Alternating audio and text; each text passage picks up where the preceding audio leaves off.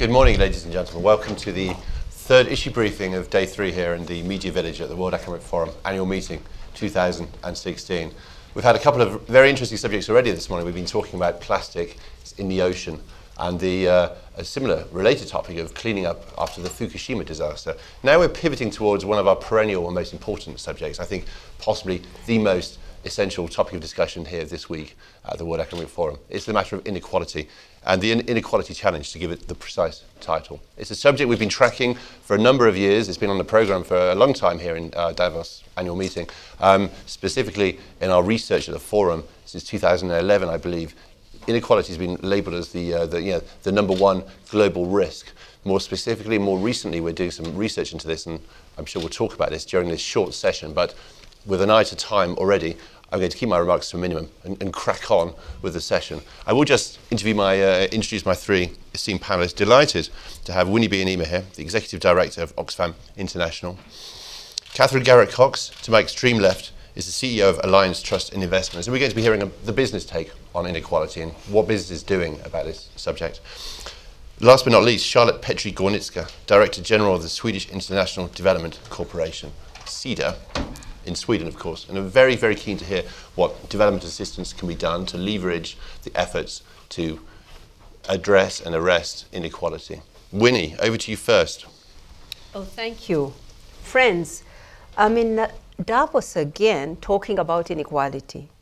You will have heard our message, our headline, Oxfam. 5 years ago, 388 individuals had the same wealth as the poorest half of the planet. Now that number is down to 62.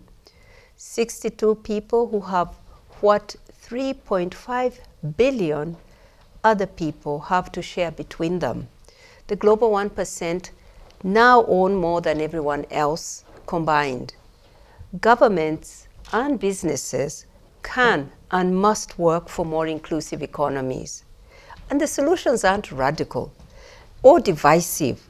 They're in fact about rebuilding the ties that have been broken over the years. Let's take 2 issues, important. Let's start with tax and public investment. The social contract between companies and countries in which they operate. And that is the basis of public-private partnership. Paying tax where you do business is the foundation of that contract. Inclusive economies need healthy people, educated people, good infrastructure, and large markets. All this has to be paid by taxes. Yet, in 2014, corporate investment in tax havens was almost 4 times bigger than it was in 2001. Increasingly, business hides its money from being taxed. Companies must be incentivized to stop shifting their profits to tax havens, and they should be sanctioned if they do. Secondly, wages. The old assumption was that as someone grew richer, they would create jobs around them. And these jobs would create demand in the local economy and then more jobs. But most people around the world, especially women, have seen their wages stagnate, depressing demand. So our research shows that average annual income of the poorest 10% in the world has risen by only $3 a year in almost a quarter of a century. And I don't have to say that the reward for those at the top has just been skyrocketing. Governments and companies must collaborate to drive an international initiative to promote a living wage for all workers in all countries and to close the gender pay gap. Just those 2 actions would actually reduce inequality considerably. Should I stop there for a while? We can come back. Yeah. Let's hear the voice of business. Katherine Garrett-Cox for Alliance Trust. Well, I think the big question is, the degree to which business leaders are simply paying lip service to this as a problem. And I think that, unfortunately, there are still some people who are doing exactly that. And I think that if there's a word that always springs to mind about Davos, it's commitment. People love to talk about commitments here. And our view very strongly is that business leaders need to step up and make a much stronger commitment to actually recognizing that, you know, we are enablers of economic opportunity. And how can we really focus on this issue so that the economy grows for the widespread benefit of all? And we have a very firm view at Alliance Trust Investments that if you choose to act against society, in time society will act against you. But at the end of the day, I think, you know, words are one thing, but actions are far stronger. So we've actually made some very strong commitments internally within our own organisation, and we very much want to encourage others to step up to the plate. So this week at the annual meeting, we launched a piece of work, a white paper, where we are firmly calling on investors to integrate the SDGs into their investment analysis. Think about what you can do and how you can align your long-term investment philosophy absolutely in line with that. And clearly, you know, addressing income inequality is a very core part of that. The second thing that we're doing is a very strong focus in the UK initially, and let's not forget that people think of income inequality as being an emerging market problem. You know, even in our own hometown of Dundee, there are huge challenges. So we've launched a real push around financial education, recognising that if people are much better educated on why they need to save and how they need to look after themselves for the future, frankly, you know, governments will be better off, and governments and businesses can work much better together. And the third point I would make in terms of action-based commitment, and very much in keeping with what Winnie's been speaking about, has been around the issue of tax. So as an investor, one of the things that we're always considering is, what is the risk to our long-term investment in this company or that company?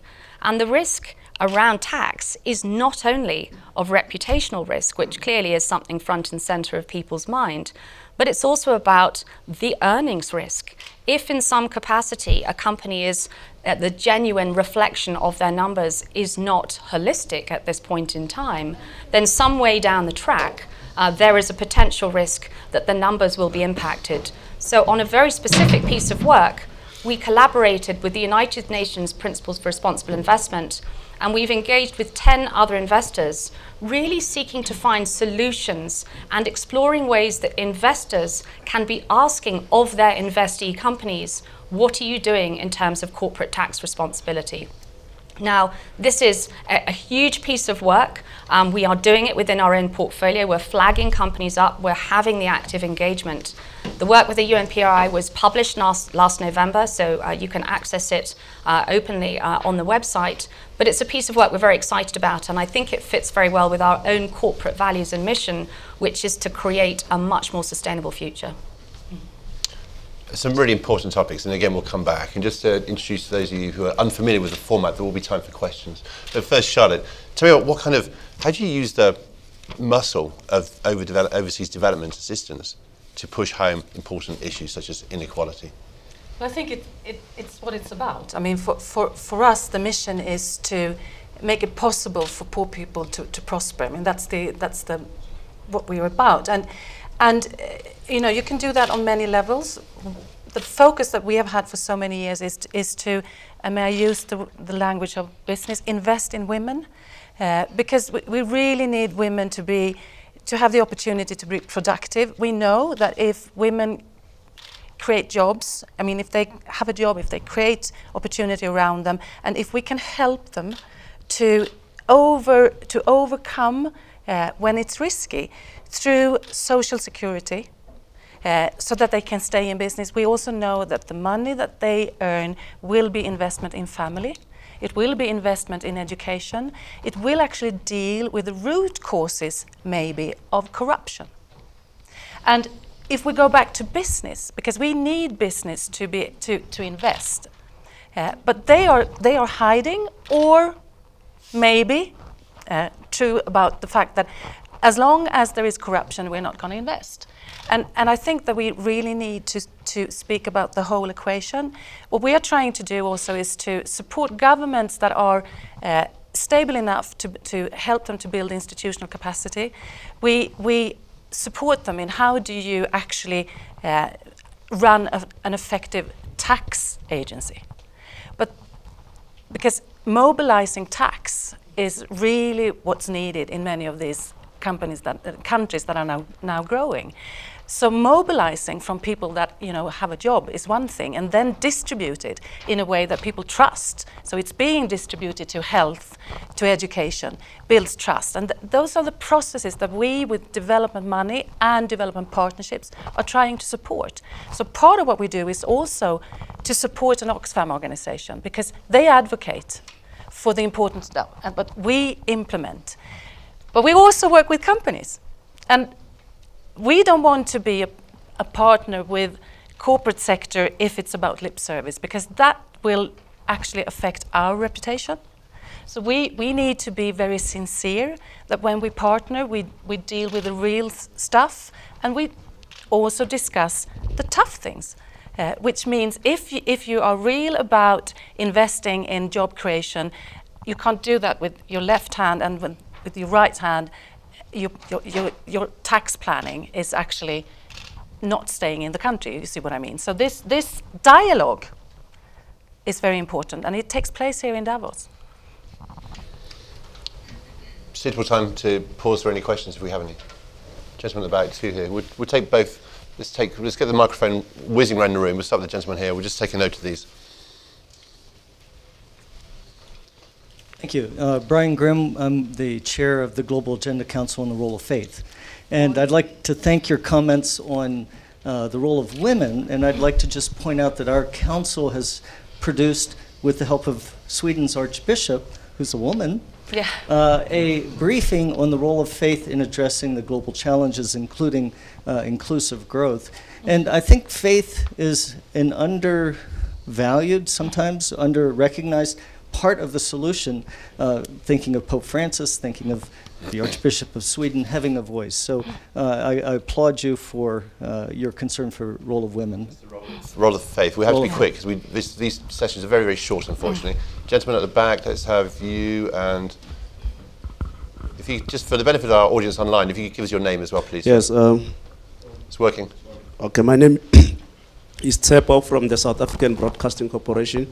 My question is to Winnie. I mean, the issue of tax havens, we keep on harping on them every summit, every G20, every Davos, but it seems there's nothing coming to the forth. I mean, as Oxfam, really, are you going to have this kind of energy going forward of really talking on one thing all over the time without any action that has been following decisions that have been taken?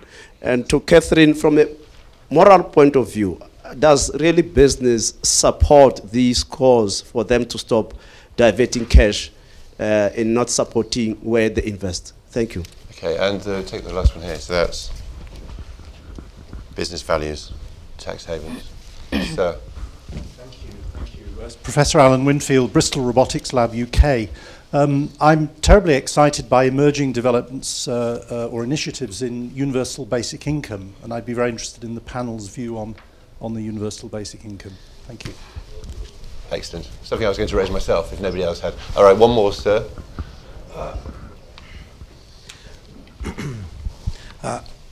More than a question, to just a specific question, I would like to point out one issue and one comment from your side.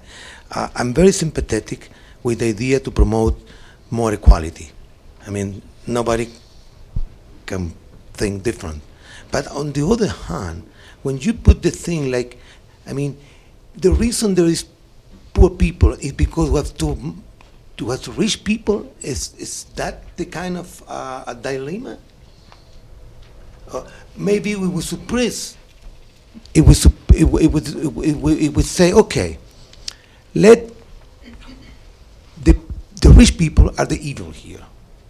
If 1% is taking all the money that all the country are producing, these people are evil.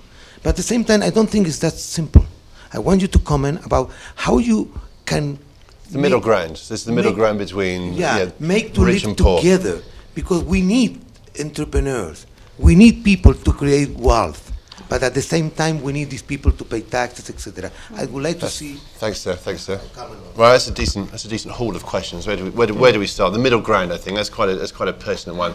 We need wealth creators. In fact, Pope Francis, in his message on Wednesday, heralded the noble profession of business and wealth creation, whilst at the same time warning business leaders to not forget the poor. Seems like an adequate way to kind of invite you to answer that question. Who wants to take a go at this one? Winnie, maybe? I will. I think... Thought you would. Yeah. I think this issue of middle ground is, can disguise what the problem is. We know why inequality is rising and rising rapidly.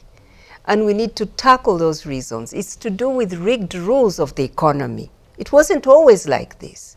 But the rules have increasingly been rigged because wealthy individuals, rich companies can influence the rules of the game. And they have used their power to do that. So over the years, the policies of deregulation, privatization, globalization, secrecy of financing, all these have worked in favor of a small group. So now we need to untangle that.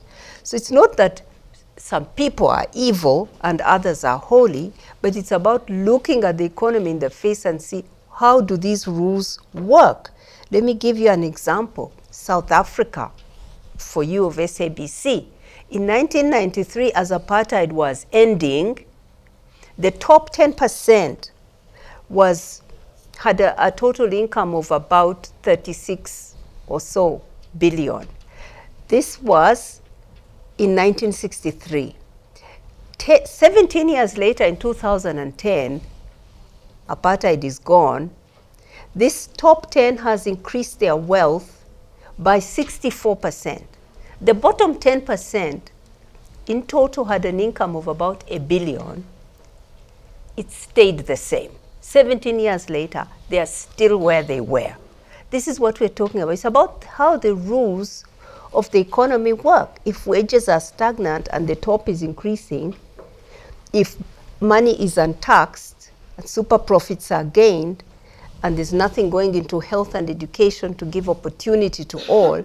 So we're saying that this kind of inequality isn't just bad for poor people, it's bad for the rich, because there's not enough investment going into people to be educated, to be healthy, to work, for infrastructure, to support the businesses to thrive. So it's bad for everybody. It's a drag on growth, it traps people in poverty, and it sparks social unrest. If you take Latin America, the most unequal region in the world, 41 out of 50 most violent cities in the world are in Latin America. So Katherine, can we raise income levels of the bottom half of the population as well? What is your take on this? Because if you have extreme wealth at the top, you also have inadequate levels of income at the bottom. Is that another way of looking at it? Well, I think it is, but I also wanted to come back to the question about, do business leaders share the moral purpose? And I reflect what I said at the beginning, that increasingly yes, but not everybody. And I think I completely agree with what you say, that there have been many years of this discussion. So why now? What will be different? Because frankly, it's enough talking already. Less talk, more action. And I think the action is going to be very much supported by the SDGs, because it was a rallying call. We have 15 years to put this right. We have a huge responsibility, whether we're in business, government, NGOs, whatever it is, to leave the world in a better place for our children and grandchildren. And I think that's why I'm actually quite hopeful, because I think that there will increasingly be a divide, an unequal gap between businesses who get it and those who do not. And I'm very optimistic that, frankly, this will be driven by decisions by the millennials, because they do not want to invest or support companies or practices where bad things are being promoted. And so I am hopeful, and I think that at the end of the day, it really comes down to education. So I think, us asking and working with businesses, other businesses, government, and charities, NGOs such as Oxfam and others, if we can educate people better, I think we can lift many more people out of poverty. Can I agree with business here? You're more than welcome. Please do. That it's really not going to be just regulation. It's going to be values that must shape the tax behavior of companies. It is values. We have to move away from legal compliance to this tax responsibility, which is driven by values. Do good for the company and do good for the world. So my question to you, Winnie, if I may, corporate social responsibility is now entrenched in most organisations, and how do we get that's a value shift, that's a change in culture. How do we apply that ability to change a culture to the issue of tax? The corporate social responsibility has been narrowed to a little doing good, building a few schools somewhere, while the production is not guided by the values. The values must guide the business right through the supply chain. That's what we're talking about. And the tax responsibility must be driven by the same values. It can't be about having a project that makes you look good, and then the business is done in ways that exploit people and the planet. But I think that we have to realize that the process has started, because I want to believe that that we are all value driven. But if we aren't the business value driven, there's a business case for if you can be long term enough. There is a business case in investing in good values in sub-Saharan Africa, for instance, because that's where you have to go. And if we can kind of accept the fact that some are value driven, and hopefully many more will be, but start from a pragmatic point of departure, realizing that if you're going to be successful long term, you cannot waste that by doing something good on the side and ignore the fact of tax. So that's why the dialogue is so important, but we need to allow time. I think we need to look at family-owned business. We have some examples, like not necessarily on tax, but on how they invest in social responsibility, like IKEA and H&M and others.